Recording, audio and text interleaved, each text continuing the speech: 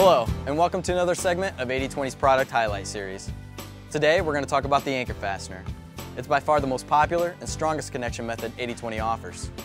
It comes in fractional, metric, and is compatible across a wide range of profile series. Now, the anchor fastener comes in three parts.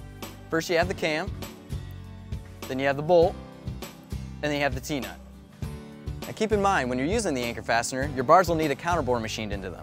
For more information on the counterbore service, check out the 80/20 product catalog. Now when it comes to installing the anchor fastener, it really couldn't be easier.